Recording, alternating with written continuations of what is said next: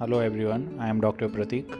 This is a short clinical video demonstrating right shoulder anterior fracture dislocation reduction procedure done under short general anesthesia. This is a case of a young gentleman who met with a road traffic accident, following which he developed right shoulder anterior dislocation associated with greater tuberosity fracture. After administration of general anesthesia, patient is positioned in supine position. Shoulder is gradually externally rotated and then brought into adducted position.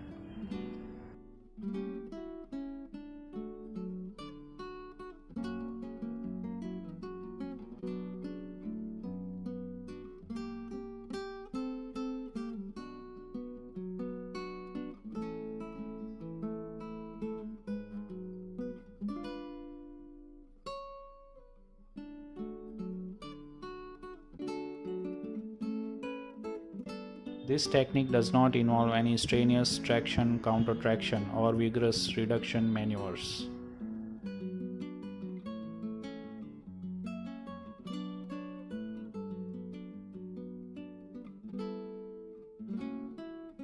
This is a post-reduction X-ray of the right shoulder joint. As you can see, the shoulder joint is well reduced, as well as the greater tuberosity fractured piece appears to be sitting very nicely in its position. Thanks for watching.